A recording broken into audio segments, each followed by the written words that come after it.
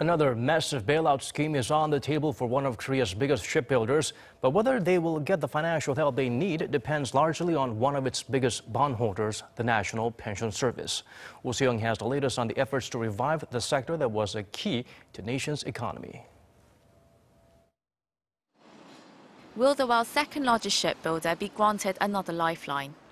The National Pension Service has requested more information from Daewoo Shipbuilding and Marine Engineering, ahead of a meeting on Friday where it will discuss whether or not to partake in the bailout scheme. The $6 billion rescue package is largely backed by the state-run Korea Development Bank, the company's biggest shareholder and creditor. Its success largely relies on securing an agreement from other corporate bondholders on debt-to-equity swaps and rollovers. The proposal suggests out of a total of $3.4 billion in debt, $2.6 billion be converted into debt-to-equity swaps with a ratio of 50 or 80%. The rest would be given a grace period of 3 to 5 years. All eyes are on the National Pension Service, Daewoo's biggest bondholder. It holds 43% of corporate bonds maturing next month, worth around $170 million. Watchers believe the agency will likely go ahead with the plan, considering past investments as sunk costs, but it is expected to tread lightly. NPS is feeling the heat due to the Samsung merger scandal where the final decision was reached without following principles and was affected by external influence.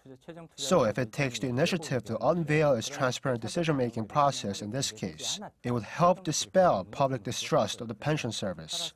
Requiring extra data from Daewoo can be seen as a part of that effort. Daewoo is currently the world's second-largest shipbuilder by revenue, but due to a fall in global demand for vessels, coupled with other industry-wide difficulties, the company's finances are barely keeping afloat. It has already received $3.68 billion in a rescue plan in 2015, but has failed to beat its liquidity crisis.